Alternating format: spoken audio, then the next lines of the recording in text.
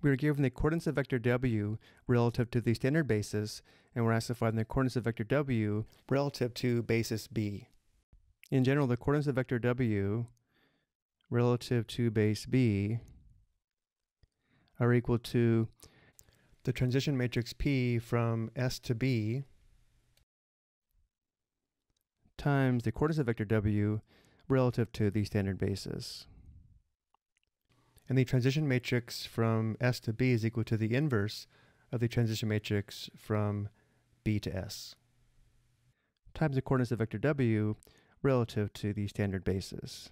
And the inverse of the transition matrix from B to S is equal to the inverse of the matrix formed using the basis vectors in set B.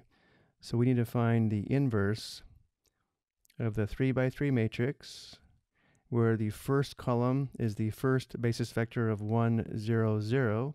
The second column is -2, 1, -3.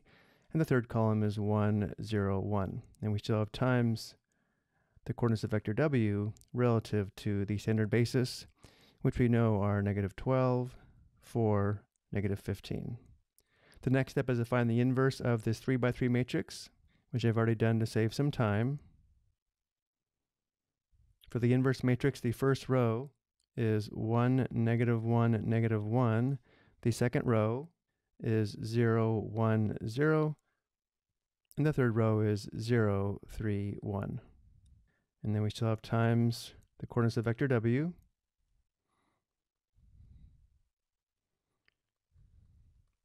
So this 3 by 3 matrix is the transition matrix from S to B, which is what we need in order to find the B coordinates of vector w given the coordinates relative to the standard basis.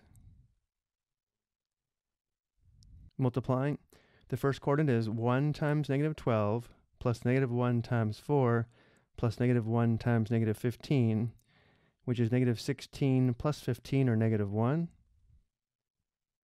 The second coordinate is 0 times -12 plus 1 times 4 plus 0 times -15, which is 4. And the third coordinate is 0 times -12 plus 3 times 4 plus 1 times -15, which is -3. So now we know the coordinates of vector w relative to the basis b are -1, 4, -3.